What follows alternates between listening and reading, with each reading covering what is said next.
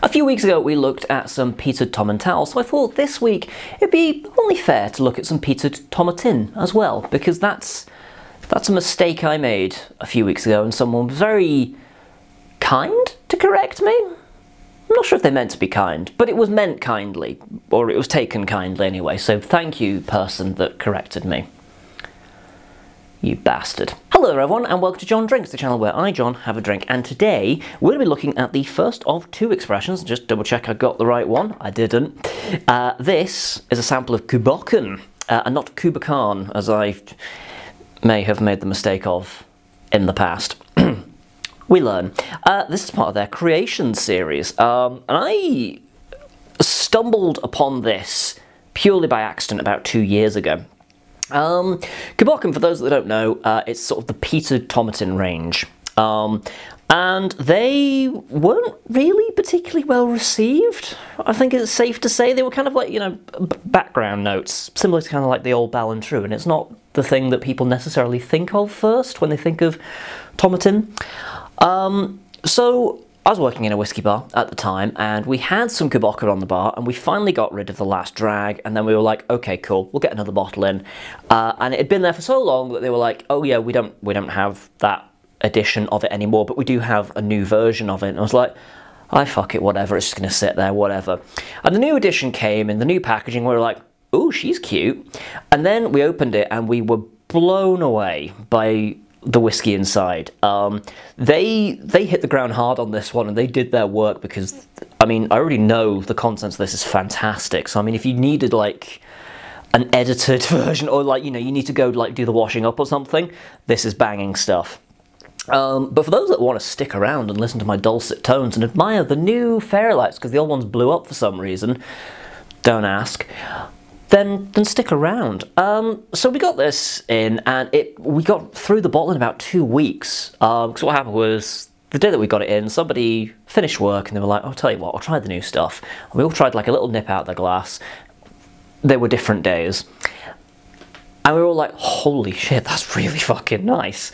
And every time somebody wanted a recommendation, we were like, well, do you know what, we just got this in, and it just flew off the shelf.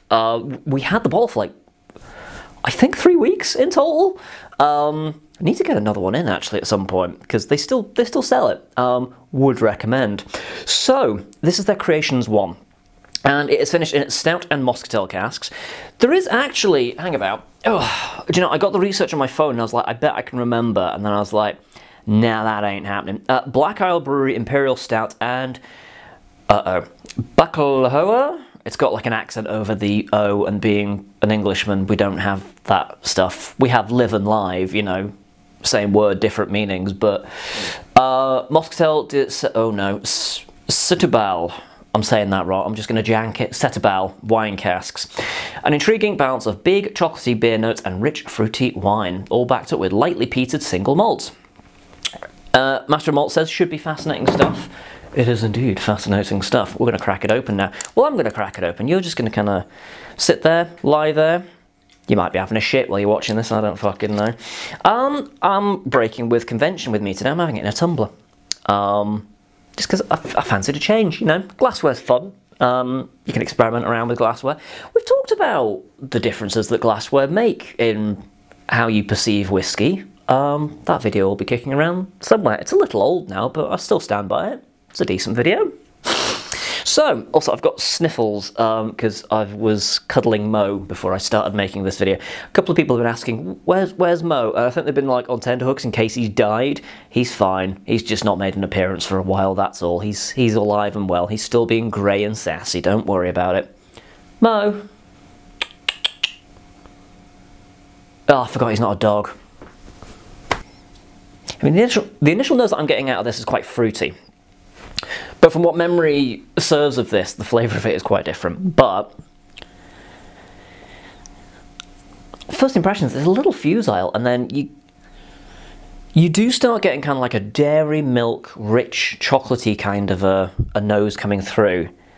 And that's a tasting note that's going to be sticking around, believe you me. A little bit like white grape in there as well. It's sweet, but it's got like kind of like a low acidity fruitiness to it. There's no herbal notes. The peat is just barely detectable. Just barely. It's kind of like if you opened a smoked German beer. I mean, there are other smoked beers around, but let's face it, they're kind of the best. And you had a party and the bottle was like still on your table for a couple of days because you're an animal. And it was just kind of like faintly pervading into the room. It's that kind of like weak peat kind of note. It's not overwhelming. If you want to get someone introduced to peat, actually, very good option. The problem with the crystal as well, I don't get the normal ding. That's no fun. But it looks pretty, so... If I'm completely honest, the reason why I'm drinking out of this is that I've recently watched Deep Breath with my boyfriend, and Peter Capaldi pours himself and the Half-Faced Man a drink out of crystal glasses like this, and I'm very suggestible like that. As time goes on, there's a little bit of like a melon component coming through as well. There's a freshness to it, kind of vibing with the chocolatey sweet notes. It's a touch caramel and biscuit, not overwhelmingly so. And the grape's just staying around. It just reminds me of like dairy milk buttons. That's the smell I get off of that. I was addicted to those as a kid. I know it's just dairy milk in a different shape, but there's something about that button shape. It just hits it, and it just hits the right note of... I don't know what I'm saying. What am I saying? I don't know. It's as I remember, it's dairy milk in a glass, man. 46%. I don't have details on you about chill filtration and natural colour. If memory serves, I think they're quite well behaved on this one, but I'll update the scorecard down below so you'll be able to see if they are or aren't, because I'm bad at researching. My university days are behind me, man. There's a lovely kind of like Yorkie milk chocolate kind of a thing going on. There's raisin. There's a little bit of like a Nice biscuit. There's like a coconutty, biscuity kind of a thing going on. I do get like a little bit of melon, like honeydew melon. Sorry, like people that are against honeydew melon. I know it's a controversial melon family apparently. But yeah, getting a bit of that, a little bit of like sort of a tangerine kind of a sweetness. There's going to be people out there that's like, why don't you just say orange? Because they do taste different, all right? And I will fight you on this. They do taste different, all right? Just because they're an orange-shaped citrus fruit does not mean they all taste exactly the same. Pomelos look a lot like grapefruits. They don't taste the same. So there. Marmalade oranges, they look the same as normal oranges. They do not taste the same. How did we get onto this rant? Jesus. It needs a little time in the glass, which I've not given it. Because it is a little bit aggressive on the first nip. But I'm going to stick a little bit of water in it. Let's see if we can mellow the beast a little bit. Still in love with the jug, but I'm not going to keep going on about it. Thumbs up if you like the antique granny jug that I've got for water. Fucking hell, I'm rubbish at this, aren't I? Right. With the tickle of water, it mellows it out quite a bit in terms of both sort of the nasal capacity, certainly. It's much gentler. It's almost got kind of like a... cookies out of the oven kind of a smell to it. It's comforting and sweet, but it's more sort of a blanket of general sense, if that makes sense, rather than kind of like a bam, bam, bam. The fruit components from before are kind of gone away now, really. It's more sort of a sweet, sugary, baked goods kind of a nose on it. It's not a bad nose, to be fair, but a lot of that more fruity complexity has gone away, and in its place it's just kind of more of a, I suppose you would call it approachable nose. I'm trying to find the grapes. They've completely left the building. They are gone, pal. It's a brown sugar, bourbon, vanilla kind of a thing going on. A bit of bourbon biscuit, perhaps. There's like a chocolatey kind of a thing still going on in there. I think that's what I was stumbling towards with like the cookies out the oven thing. God, there's no wonder they didn't pick me for the Osborns, the crap I took. Do you know, it's a tasty note from earlier, and it was a little bit tongue-in-cheek, but I'm going to double down on it. The Nice biscuit thing has kind of like really come to life in it. There is a lovely coconutty, vanilla-y, baked good kind of an element about it, which I'm really digging. It's kind of sweet and sugary, kind of biscuity, kind of coconutty, and that kind of like weird coconut flavour that Nice biscuits have that a coconut doesn't really have. Also, they're pronounced Nice biscuits, and they are nice. fight me. That dairy milk chocolate is coming through. Loads of just beautiful, rich, comforting milk chocolate. It's really approachable, this one. It's a lovely one. The peat is, there's like a tingle. There's like a tingle of something in the background, but it's not overwhelming. It's not grab you on the floor and start punching in the face kind of peat. It's there almost like there's a back note to complement the whiskey. It's not terribly fruity. There is kind of like a rich kind of Weetabix and sugar kind of a flavour going on.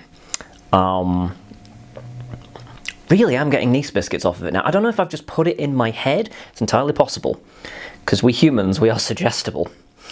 We're very fucking suggestible. I recently found out there are certain stores, Sony stores in America, they pump out like Mandarin scents because it's a comforting aroma and it gets you in the mood to buy things. And when you're in that environment, you're going to put down some cash, you know what I'm saying? It's a fucking Sony store.